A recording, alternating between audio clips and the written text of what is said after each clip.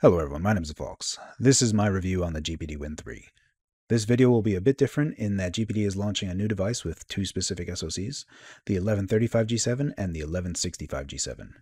Before I get into all the specifics on those two chips, let's go over what is the same between both units.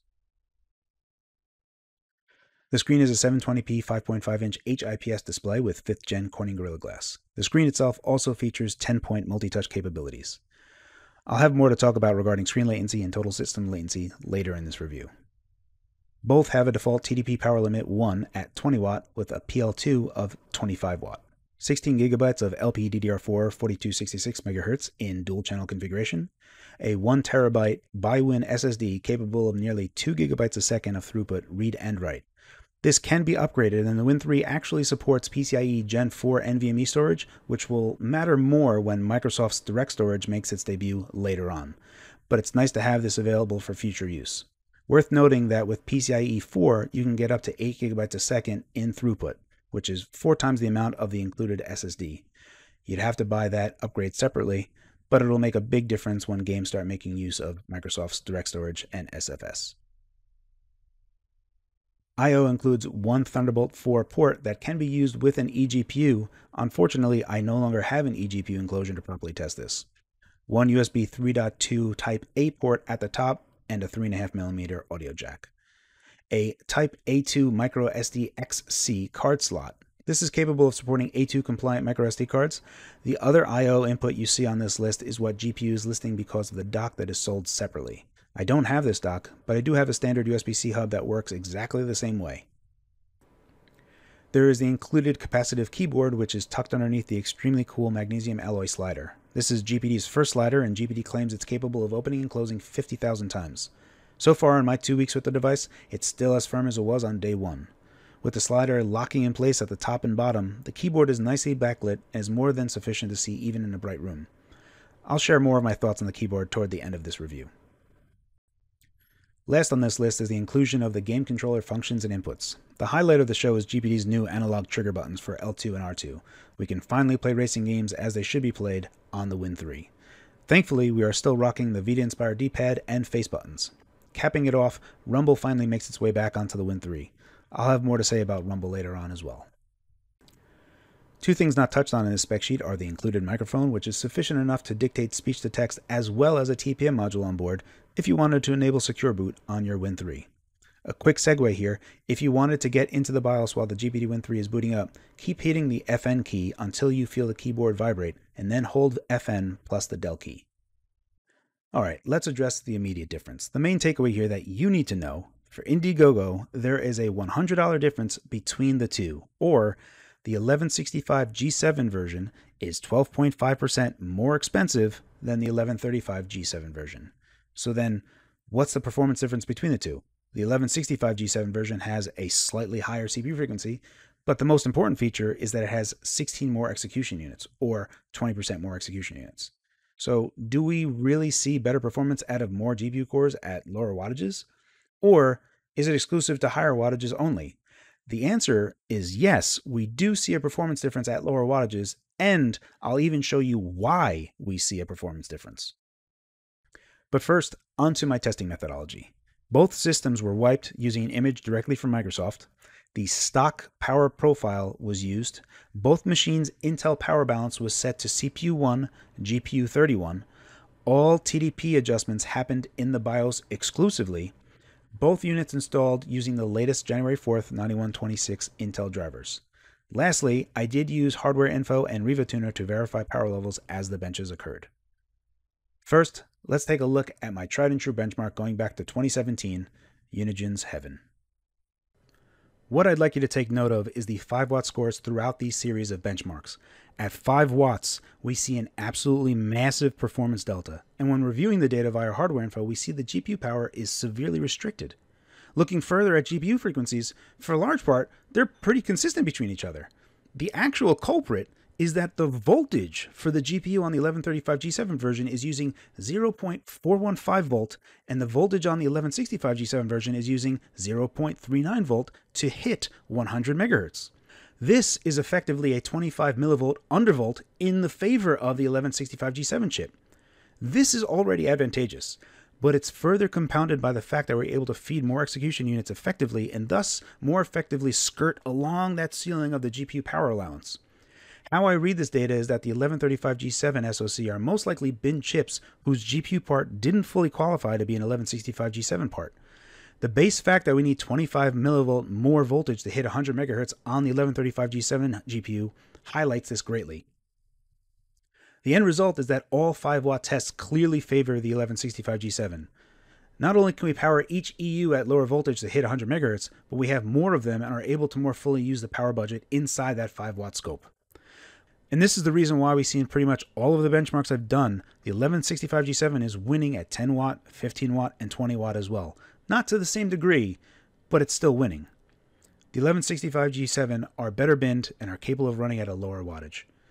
Bottom line here, you are paying more to have an undervolted GPU. This is why it's worth it to get the 1165G7 version.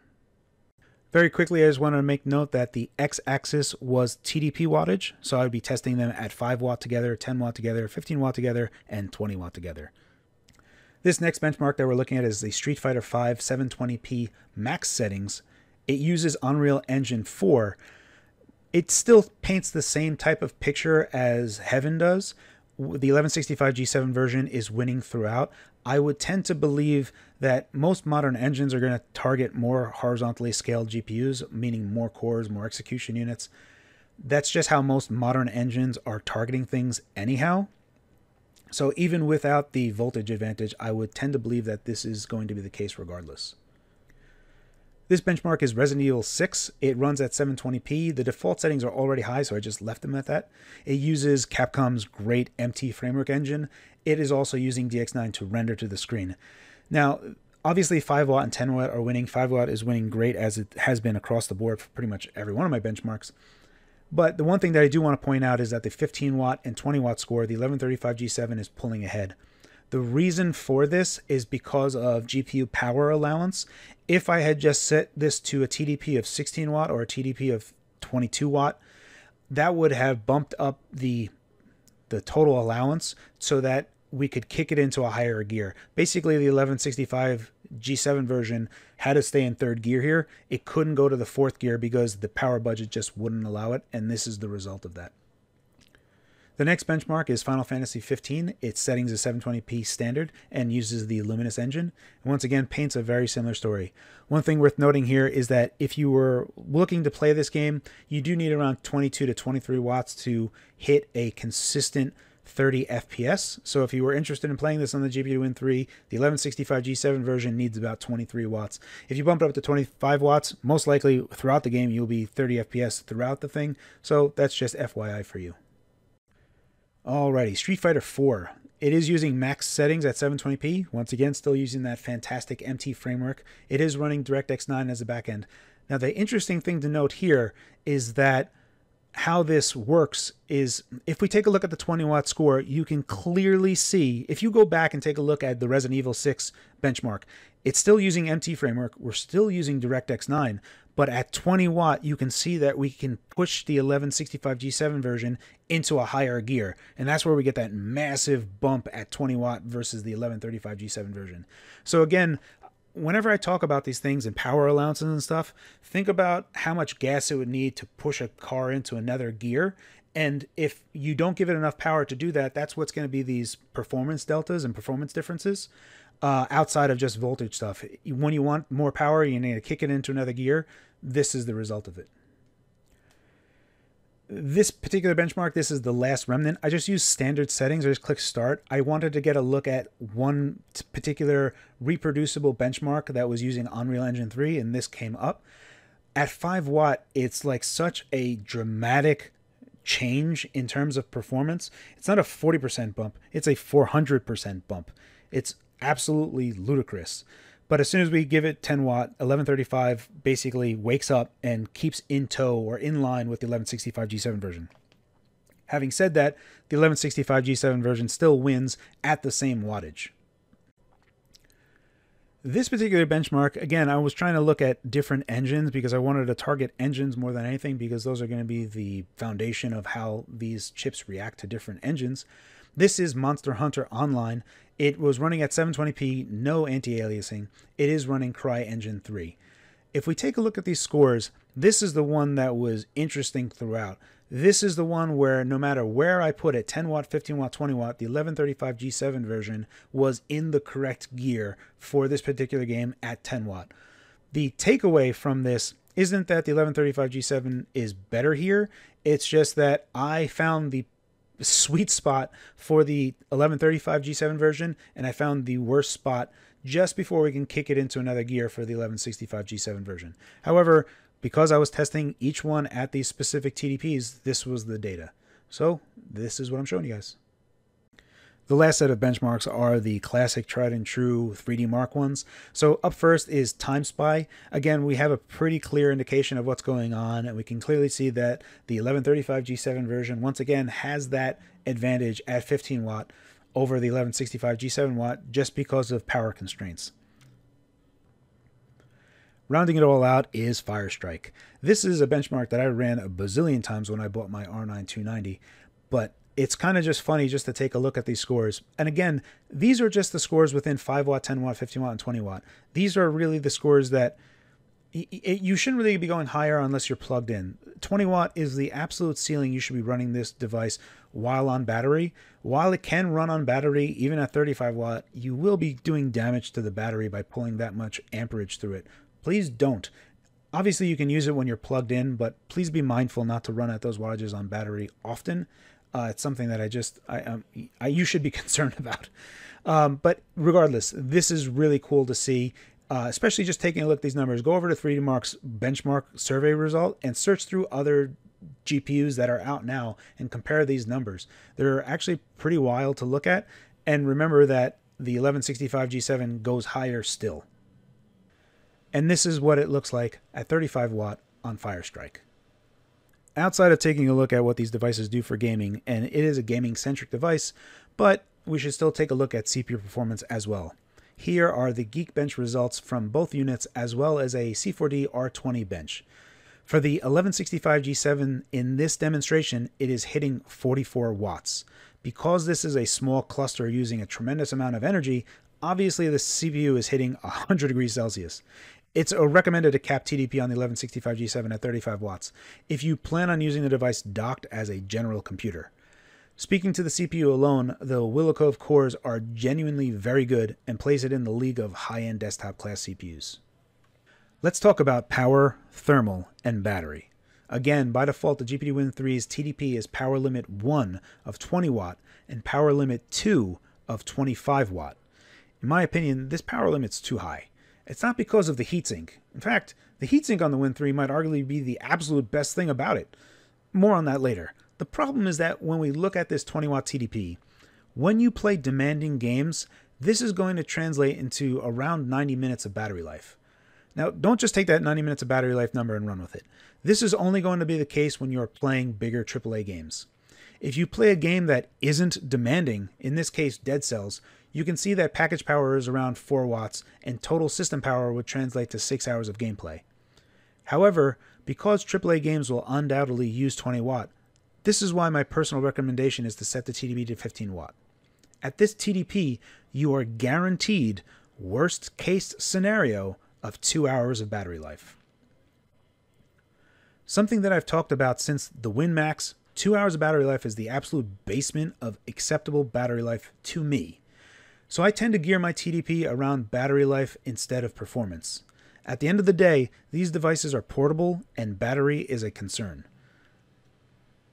However, the Win 3 is indeed capable of quick charging. Based on the data I've gathered, this is what the battery curve looks like. With the included 65 watt charger, the maximum incoming charge rate is 35 watts. The GPD Win 3 will charge from 10% all the way up to 85% in about 45 minutes. At that point, from 85% to 100%, it'll trickle charge to not damage the battery.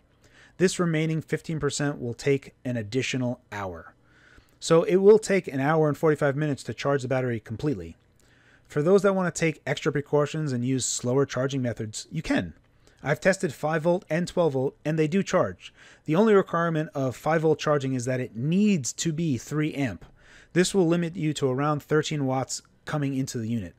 Please be aware, this isn't enough energy to use the device at the same time. It will take 4 hours to fully charge the device with a 5-volt 3-amp charger. Flipping around to the other side, from low charging to maximum power use, yes, it is possible to take the GPD Win 3 up to 35 watts and use the device. Here's a long burn-in run of both units at 35 watts. Notice that the 1135 G7 doesn't even use 35 watt in total. It will flirt around 32 watts, but largely it'll stay at 30 watts. For the 1165 G7 model, it easily goes up to 35 watt, and as a result, the temps do get hotter, but nothing to be concerned about at all. If we take an immediate look after this burn-in through a thermal camera, I've also used a non-contact thermometer to double-check the temps. Roughly, there is a 2 degrees Celsius difference. The camera sees it as 2C hotter, so it's actually a bit cooler in reality. But before I segue into thermals with regard to holding the device, I do want to highlight here how absolutely amazing this heatsink is. It wasn't that long ago when the Win Max came out, and that heatsink topped out at 33 watts. For the Win Max, as soon as it hits 33 watts, it's a quickly losing battle. For the Win 3, it can actually handle 35 watt loads and average around 80 degrees Celsius. It cannot be understated. It's a truly outstanding heatsink. So the heatsink can handle fantastic temperatures. How does it actually feel when holding the device? At 35 watt temps, the right side of the device where the battery is housed is actually where the device gets warm, but not over the heatsink. That part is actually always cool. It should be noted this is irrespective if the device is plugged in or not. Now, this is in an area that I feel is super subjective. For me, the device feels a bit warm even at 35 watts. Now, maybe I'm just so accustomed to how unbelievably hot the GPD Win 1 got that anything under that feels like the Arctic. So I think I need to surmise this particular part to translate to other devices. Do you feel the switch in handheld mode gets hot? What about the PS Vita? Have you ever thought that was hot to hold? If the answer is yes, I'd wager you're going to think that the GPD Win 3 gets too hot to hold. However, what I could recommend is, again, setting the device to 15 watts. Then the thermal radiation of the device considerably goes down. Another reason to set the device at 15 watt TDP. Furthermore, if you were concerned about how loud the fan gets, often when someone asks me if the fan is loud, what they actually mean is, can you hear the fan? And the answer is that anything over 12 watt TDP, you'll hear the fan. I would only qualify the device getting loud if you push TDP up to 35 watts that demand that power. Otherwise, even at 15 watt, you do hear the fan, but it's relatively low. The next chapter, sound screen, game controls, and latency. For the speakers, they're stereo. And as Linus noted, they are loud and functional. At the higher end, they are crazy loud, but frequencies crash together and they do get muddy. Setting volume to 70% will begin to diffuse those frequencies for that sound to come through a bit more proper. They operate. They work. They're not great, but they get loud and they're functional. Regarding the screen, I don't own a color meter, so I lack the ability to pull color data from the screen. What I do have is a high frame rate camera and can count frames. Capturing 960 FPS video of Blurbuster's 2 demos, from my count, graded grade response rate on the screen itself is around 21 milliseconds, where persistence response rate on the panel is around 28 milliseconds by my count.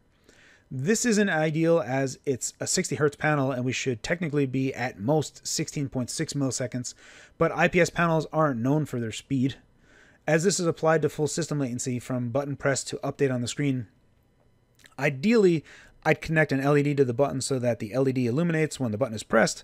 However, I did the next best thing and picked a moment in time when I feel the button was pressed and counted frames. The result that I got was around 70 to 80 milliseconds of complete latency from button press to update on the screen. This value isn't great. It's coming close to the upper end of being able to detect it. I tested this across 2 games and the result was similar in both tests.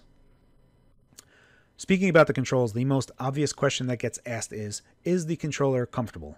The answer is yes, with some caveats. The dominant controller style is relatively straightforward and feels like a normal extension of your body. Sliding into an FPS is straightforward, and if I had to find a fault, it would be with regard to the analog caps itself.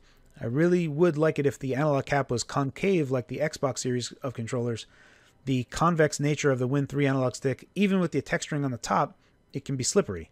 I suppose the one saving grace about the design of the Win 3 with its always protruding analog sticks is that you can add new analog toppers to change the analog feel yourself without having to worry about a clamshell screen coming down on it. One thing that I was pleasantly surprised about was the L1 and R1 triggers.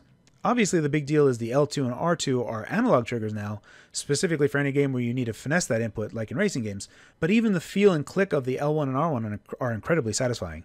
Its total impact feels like a sizable upgrade over the Win Max triggers, a big overall improvement. The part of the controls that are a bit of a letdown is using the D-pad and face buttons. As you all know, the Vita D-pad and face buttons are what I consider to be top shelf in terms of quality, and the GPD Win 3 mimics them with great accuracy. The problem really comes down to where they are positioned. What I've found that I've had to do was reposition my hand and move the entire device up, making the triggers no longer accessible. To GPD's credit, the back paddle buttons do sit right where my fingers land, and if I had the controller firmware available to make use of it, I'd really like to know what that feels like. But at the moment, this review is going to go live before that's available, so stay tuned for when that update becomes available. I'll make a video about that separately. I've had a few people ask me if my fingers hit the screen when I'm using the buttons, and that's honestly the least of worries when using this device. I don't actually think about it. Pretty much the major issue with the comfort of the controls happens when you need to traverse vertically. It's never been a problem when hitting the screen. It's been a problem with subconsciously moving my thumb in a spot that I anticipate a D-pad or button to be when I'm using the analog sticks, and sometimes I'll hit the completely wrong button. Regarding the rumble motors, I'm happy the rumble is there, but I honestly feel like the rumble was added so that you have feedback for the keyboard, not to add rumble to the gamepad. The quality of the actual rumble itself feels like a cell phone rumbling. It's actually quite nice when it's very faint, and for games that let you tune the rumble intensity, I would very much recommend to make it the minimum it can possibly be. The intensity of the rumble motors themselves, when they go past a certain RPM, loses the distinction that rumble is supposed to offer, nuance, when playing games, not just to chaotically vibrate. Suffice to say that if you can tune the rumble motors in games, you should. The last bit that I wanted to mention is the Win 3 is right justified in its weight distribution because of the giant battery located in that section. Overall, when using the device, I didn't notice this at all. Alright, let's talk about that keyboard. It's not good. The most generous I could possibly be with regard to the Win 3 keyboard is that it's better than nothing. The capacitive touch has me pecking at it with my fingers to get the job done.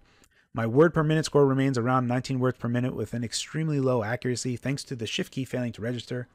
I sometimes think if the keyboard was just physical, it would have elevated this keyboard to usable.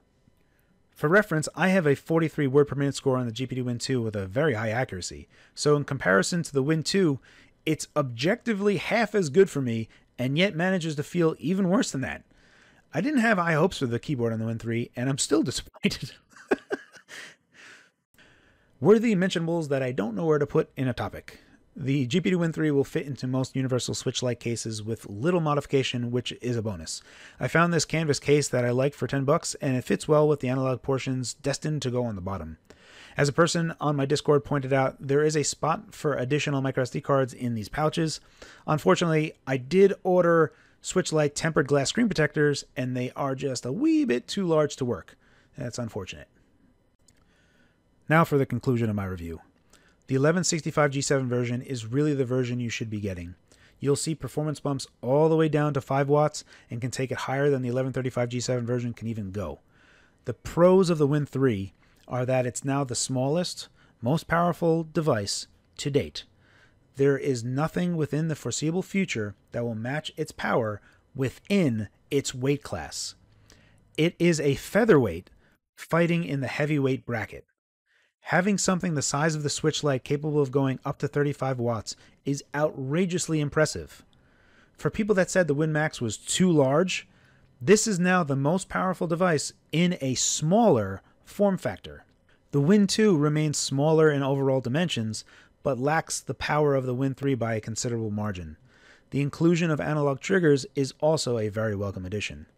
When looking at the design considerations of the Win 3, I do find it hard to think how else you could add as much as the Win 3 contains in the size that it is.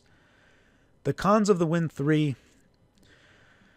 First, we have to point out that we are waiting on Intel to fix their drivers for some of the latest modern AAA games to even work.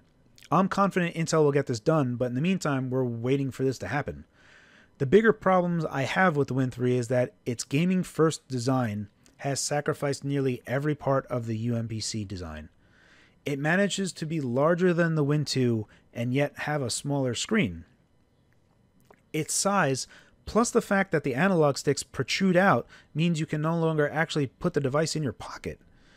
The slider screen is legitimately cool, but underneath hides a keyboard you only want to use when you absolutely need to. Anyone who buys the Win 3 will have the most powerful computer in their home that they won't want to use as a computer. The only meaningful way to use it as your computer would be to dock it. I know that a lot of people feel this design is the best for a PC gaming handheld, and it is a good gaming console. If you are a person who bought the Win Max and are happy with that form factor, I'd suggest to wait for the successor to the Win Max to come out. But for those people that wanted a gaming-centric handheld PC, this is the device for you.